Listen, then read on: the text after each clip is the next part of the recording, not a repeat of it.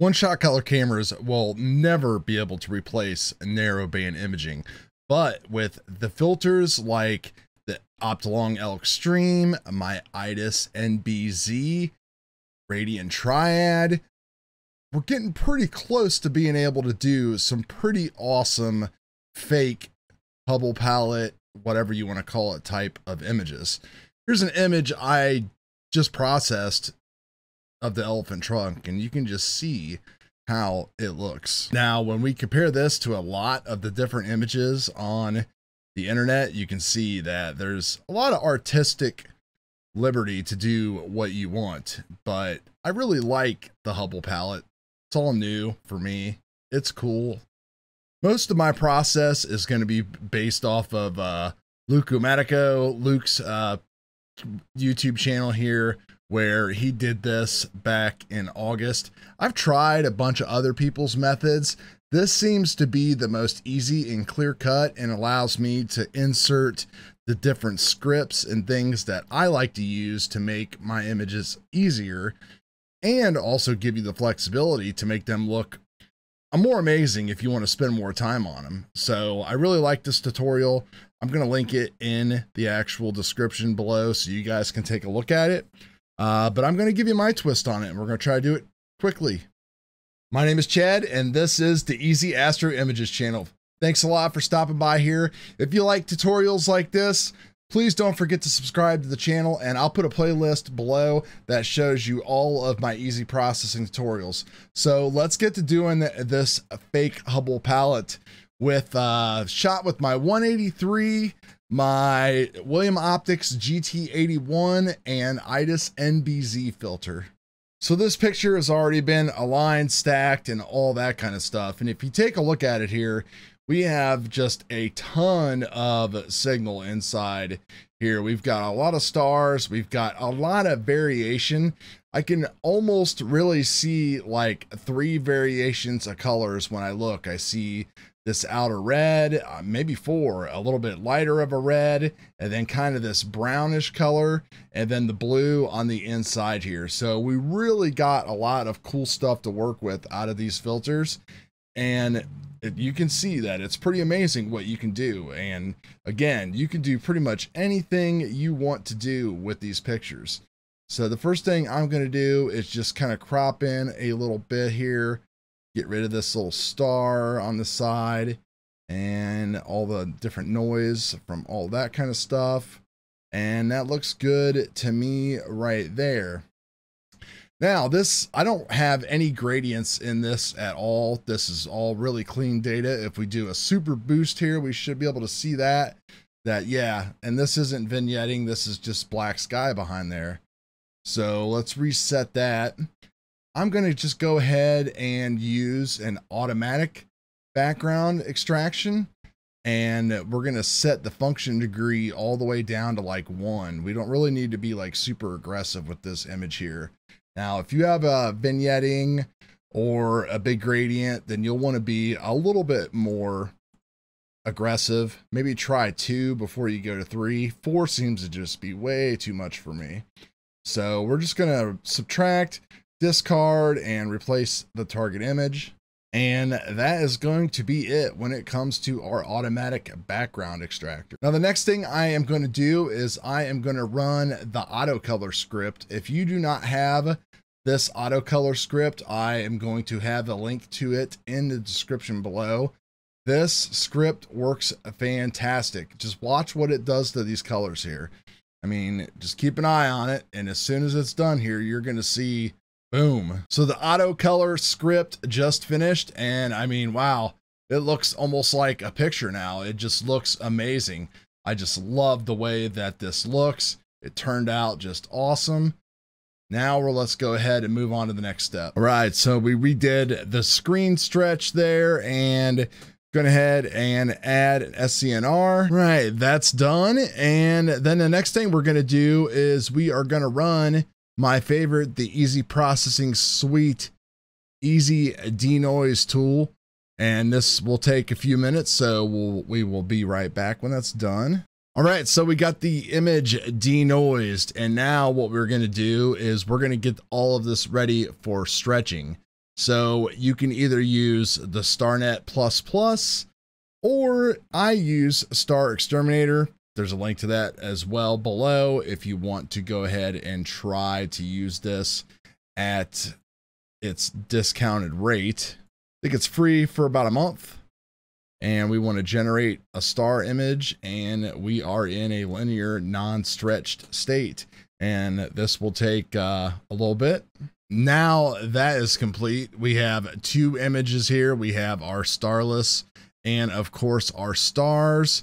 So we're going to close the exterminator, and we are going to open up the histogram transformation, and we can go ahead and work on our stars first if you guys want. So we'll reset everything and link to that, open up a real-time preview, and you pretty much just want to stretch the stars about as much as you want to. You don't really want to go too crazy. The whole point is to de-emphasize them. So I like to do about 1.5 type of stretches just to have a nice little curve. Maybe brighten them up a little bit with that right there. And that looks pretty good. I think we'll pull them down just a little bit more, and that will be perfect. Now we can just go ahead and finish working on our stars. What you want to do is go up to image and click on invert, and you can see now that we've got some different colors going on in there. So the first thing I like to do is just do the SCNR to get rid of the green, and then change that to red and get rid of the red. And then we can go up to image and invert that back. And yeah, we still got star color in there, so that's good. But if you want to, you can go into curves. We can link that and click on the saturation tab and just grab here in the middle and just pull the saturation up just a little bit. So our stars are done, and we will minimize those and park that. We'll actually open that back up, and we will just change that to the name stars. And now we can work on our main image here. And if you take a look at how well the Star Exterminator does, I mean, it really does a great job, way better than StarNet in my opinion. There's a few spots possibly that we could fix. Now what you would want to do is go ahead and we'll stretch this first, and then you could go into Photoshop and just use the Band-Aid healing tool and just touch that up yourself. I like stretching everything myself. You see the shadows there, those numbers changing. You don't want to go in there and clip that off a whole lot. You want to try to keep your background nice and dark, but you don't want to get rid of a lot of data. And just go ahead and stretch until your heart's content.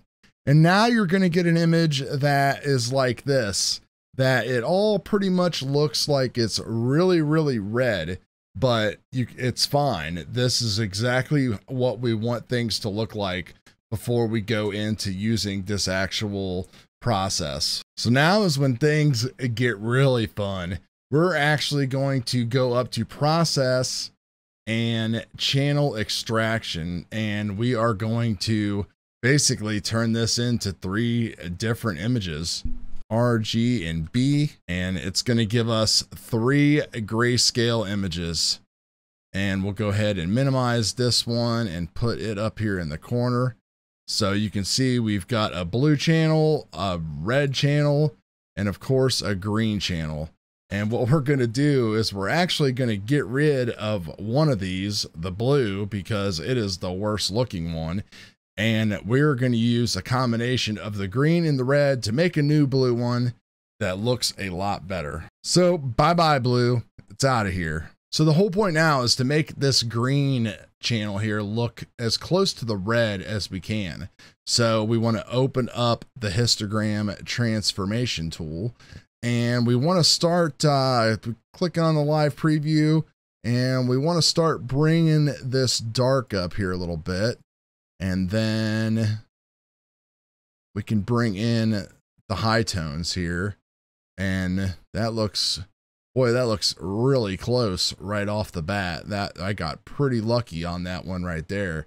So see how this looks just like this as far as the darkness and the light. Like we might be able to move a little bit. Yeah, I'm pretty happy with that right there. So we're going to go ahead and we are going to make that as our image right there. And when we close everything, there we go. Those two look pretty close. This one probably could use a little bit of curves transformation. So we'll go into the curves transformation and make sure that we are set to RGB. And what we want to do is we want to like try to bring out these highlights and edges of this stuff a little bit. So that did that right there. And then we need to drop down our dark a little bit. Yeah, just a slight little tweak to the pixel math process. And we are going to make a fake blue channel. Go in here and just simply type R times 0.6 plus G times 0.4. And then apply that. And there is our new blue image. All right. So now that we have our new blue channel, we're going to name this B. We are going to go into the LRGB combination, and we are going to use our red channel as our luminance, our red channel as our H. We're actually going to use the blue that we created as our green and the green on the blue. And we're going to select chrominance noise reduction. And we should be good with just applying global here. And we should get a nice, cool looking faux Hubble palette image. All right. And there we go, guys. Look at that, baby. We'll just go ahead and park these all up here, close this, and all of the heavy lifting literally is done now. Like it's just all fun from here. So you can do whatever you want to do with this image at this point. So the first thing that I like to do is go into curves and just kind of turn up the saturation on this thing. So that way we can just kind of get a little bit better idea of the color separation that we have. And you can see that you can just go as far as you want with this color saturation. So you're going to want to do it in steps though. So just go one step, reset your tool, go another step, and now everything is just really starting to pop. So you check that out right there. I mean, at this point, you could call it done and you could just throw your stars back in there and you would be good to go. But what we can do, just to show you a little bit more, is we can actually go in and start working on all of the different colors. So if you want to work on the blue, you can basically start putting in a little bit of extra blue into the picture. And you can see if you add a little bit too much, it's going to start getting things a little bit purpley, which I actually did a little bit of a purple one before, and I thought it looked really, really sweet. So I'm going to add a little blue there. Reset that. Click on the red. The red is going to influence those gold tones there, so you don't want to go too far or you're going to start getting into the purple. So we'll just bump that up just a tad and reset that. Now, if we go back into RGB curves, now we can actually start working on the image a little bit and we can make the trunk pop out a little bit more. We can bring down the black just a touch if we want to. I mean, it really is up to you. Like this one looks so much different than the one that I made earlier. You can just see all the little purple and stuff like that that's built into it. But I'm liking it. I really think it's cool the way it looks. You can go off the rails here a little bit if you want to and use things like color masks. For example, if we wanted to work on just the reds, I have these down below as far as in the description. These color masks came from a person that Luke had on it as well, and they work just fantastic. So you can see that we just created a red mask there, and then you're going to want to blur it a little bit by dropping this extra little mask blur tool that he has on there, maybe once or twice. And if you want to, this is totally optional, you can go in now and you can apply this red mask, and we can go ahead and hide the mask, and you could go into curves and just slowly work on that red. See how we can just bring that up a little bit and make that a little bit more golden. So these curves are really nice in these color masks. I like that right there. And you literally can keep going with all of these different masks. You can just do whatever you want. Now, I do think that I have a little bit too much magenta in here, so I am going to run this script in here, which is correct magenta stars. This actually will work on an entire image. Open that up and click on execute. And that kind of brought back our gold and blue colors a little bit. And then another one, if you really want to try it out, which is just part of that SKYPIXELS utilities, is the dark structures enhance. So you can turn the amount down a little bit if you want to, but we'll just go ahead and click it and see what happens.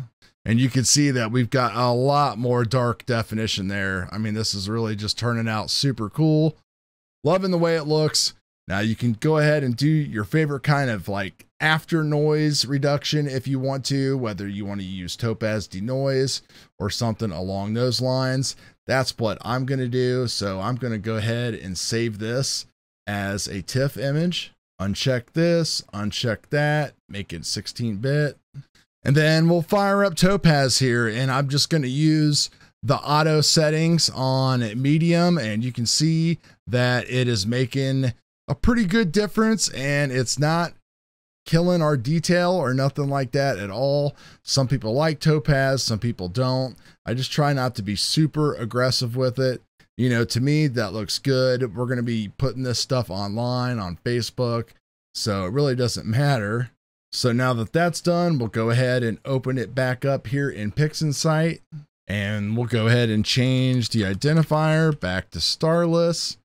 And I'm not going to make, well, we'll have to actually call it Starless 2.